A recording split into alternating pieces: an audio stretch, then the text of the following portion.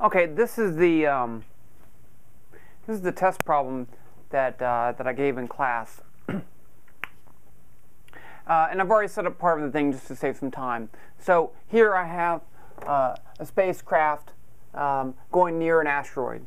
Okay, so they give this distance as 1,200 kilometers. They give the speed of the satellite, and they give the volume. Oh, I erased part of it. No, I didn't. I squared.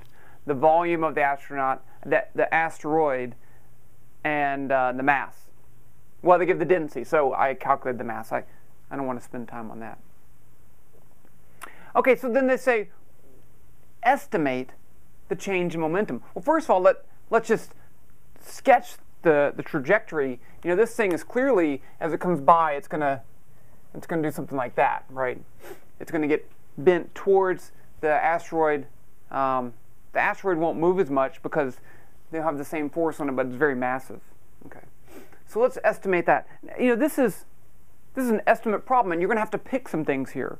And I know you feel uncomfortable doing that. I know, but you have to do that.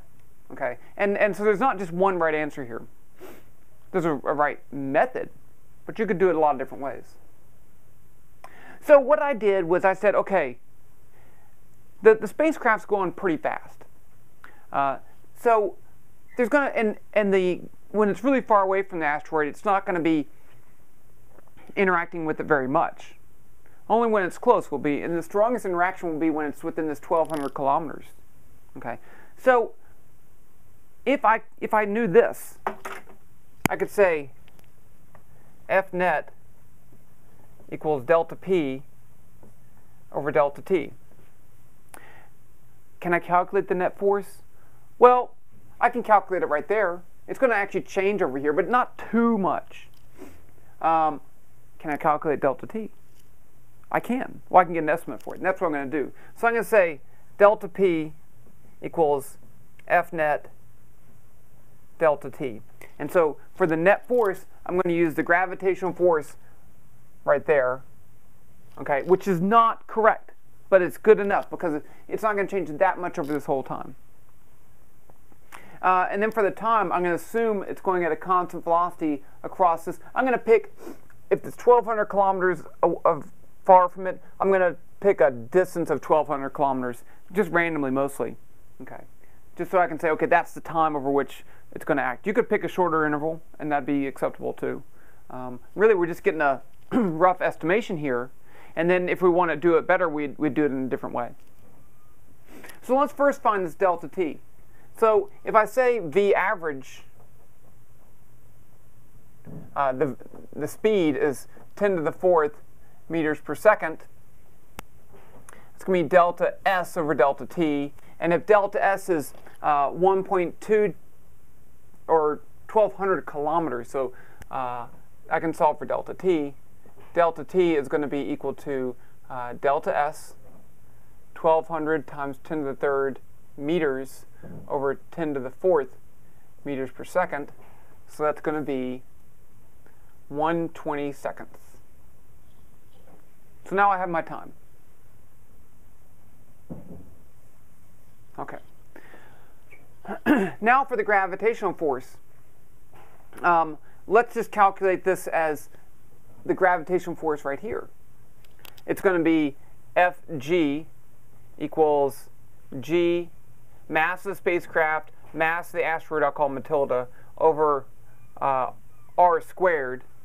And then it's going to be, in this case, 0, -1, 0, right? Because it's going in the negative x direction. But that's not too important here. Okay, so I have everything I need right there. So I can just say 6.67 times 10 to the -11th newtons meter squared, kilograms squared meter squared. That's G. The mass of the spacecraft is 805. It gave that. The mass of Matilda I just calculated before is 8.75 times 10 to the 17th kilograms. And then R is going to be 1.2 times 10 to the 3rd, 4th, 6th meters squared. Okay, and then that's the magnitude I'll write it as FG. Because it asks for estimate the change momentum. Okay, so it doesn't say not as a magnitude. So I'll give it the real way. Okay, let's see. Let me put this in my calculator. 6.67 times 10 to the negative 11th times 805 times 8.75 times 10 to the 17th divided by 1.2 times 10 to the 6th quantity squared. And I get 0.033